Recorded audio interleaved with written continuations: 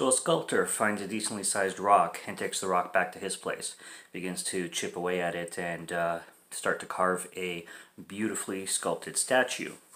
Once he's finished, he takes it to the master, and the master says, "No, the statue's actually been there all along. You just chipped away the rough edges."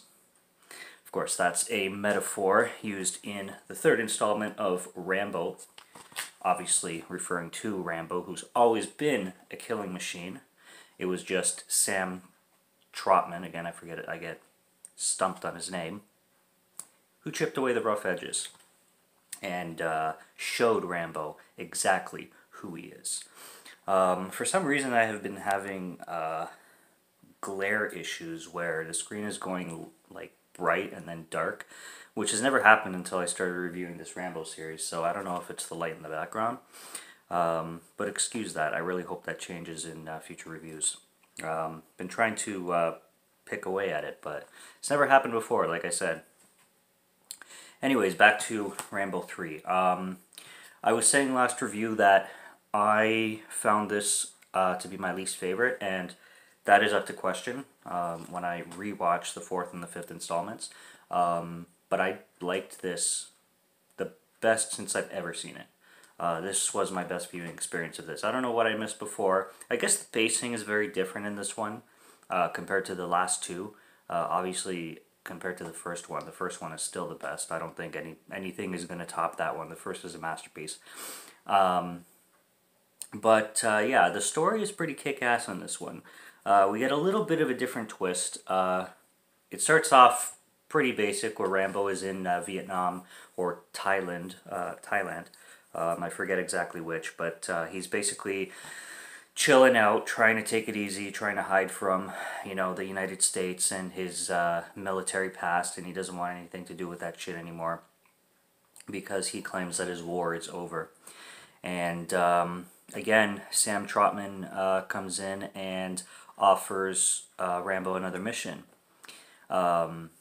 Says that he's going to infiltrate a Russian kind of militia base that is in Afghanistan and is murdering millions of people, and he is going to join the Afghani troops in trying to take this militia down.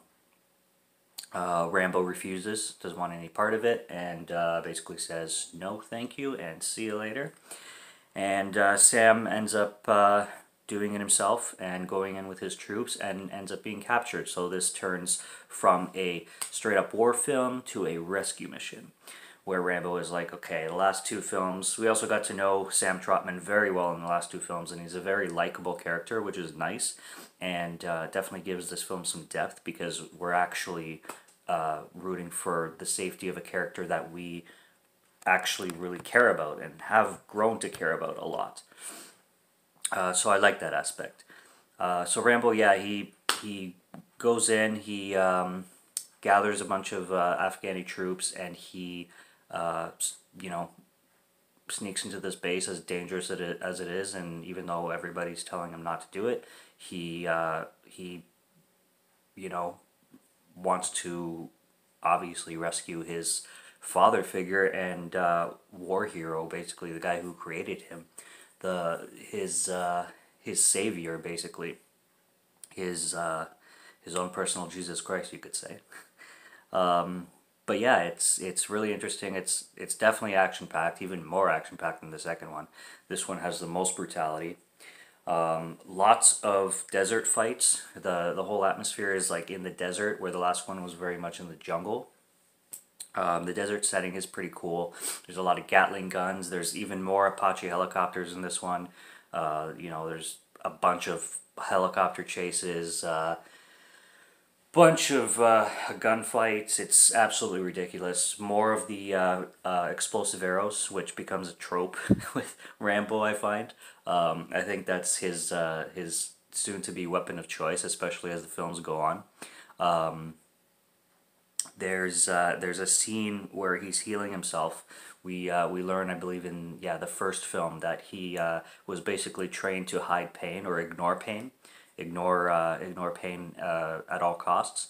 And there's a scene where he's healing himself in this one, which is actually really cool and really hard to watch, but really cool at the same time, where he's digging out a bullet out of himself, basically, and he's pushing it out because it's literally going through his side or of his stomach or whatever, and he cuts the front of the bullet out, and then he pours the gunpowder right on the back of the wound, the exit wound or the entry wound, I'm not sure, but he's heating up his knife or something flammable on a fire. And then he takes the flame and he puts where the gunpowder is, and you can see the flame shoot right out of the front, and it's coming out both sides, and I can only imagine the pain being extraordinary if somebody was doing that in real life. Probably pass out from it, but Rambo being a machine, basically, it's, you know, he troops it. There's a really good grenade kill that I really like, where this huge Russian guy is basically bear hugging him and bear hugging Rambo and just squeezing the fuck out of him, and the guy has a grenade strapped to him, so Rambo gets a chance to pull the pin, and Buddy backs away, and then he does this wicked ass roundhouse kick on his face, and he stumbles back and he falls into a hole, and he's got like rope tied to his neck. So he falls through the hole with the grenade on him, and then he snaps his neck and then blows to pieces. It's pretty sick. And then the final scene of the film is this huge battle in the desert with tanks and helicopters, and you know, Rambo and Sam Trotman versus an army, basically. Well, guess who wins? Two men, of course. It's great. So unrealistic and so action-packed at the same time that you just forgive everything. It's that kind of movie. It's that kind of action-packed 80s film that you really don't give a shit how unrealistic it is. There's horses everywhere. There's friggin', you know, gunplay, gun battles, especially at the end, like I'm talking about. Trenches, fantastic stuff. There's a scene where Rambo's in a tank and he plays chicken with one of the Apache helicopters, and he's going, and he crashes right into it, and the whole thing blows up. Good stuff, good stuff. It's a man's film. It's a man cave kind of movie. Like I said, I really liked it better. Well, I really liked it the best in this viewing.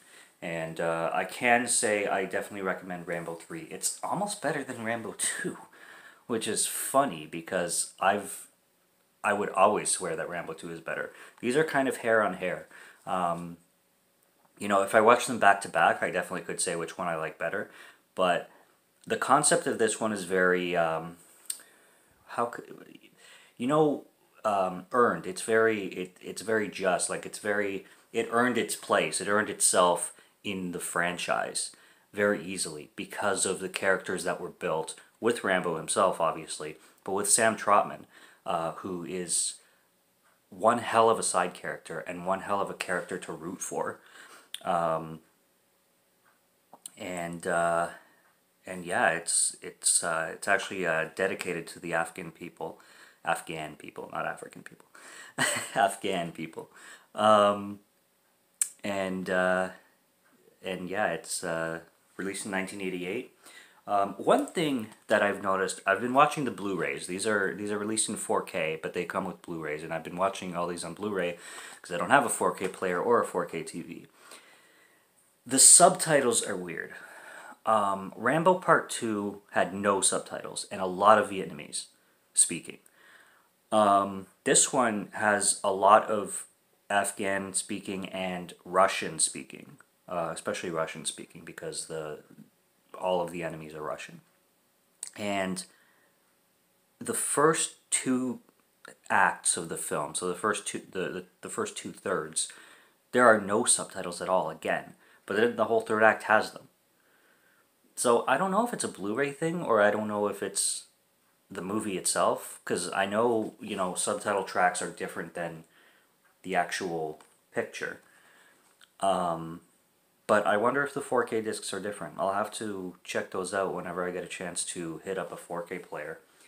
But yeah, when it comes to these releases, I must say that the subtitles are strange, and I don't know if that's just the way it is, or if maybe just the Blu-rays, they didn't bother with the subtitles or making them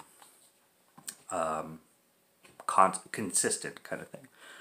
But it doesn't take away from it. I mean, you still know what's going on regardless, but when a good 20 minutes of the entire movie is in another language, you know, you like to know what's going on anyway. But like I said, it's still it's not the biggest deal in the world, and it's not, you know, it's not a, I don't know, I'm blanking on the word. It's not a end all be all kind of thing. But yeah, that's Rambo 3, and I am glad I gave it another watch. I'm very excited to watch the next ones. They're definitely more modern, and yeah, the fifth one is going to be very exciting because it'll be my second time watching it. So I cannot wait to revisit that one especially, and that will conclude the Rambo franchise. And I recommend the third one. Well, watch the first two first, if you haven't watched the series at all. And if you haven't watched the first movie, get on it and watch the freaking first movie. Come on. But we are on the third. So next is the fourth, simply titled Rambo. And until then, cheers.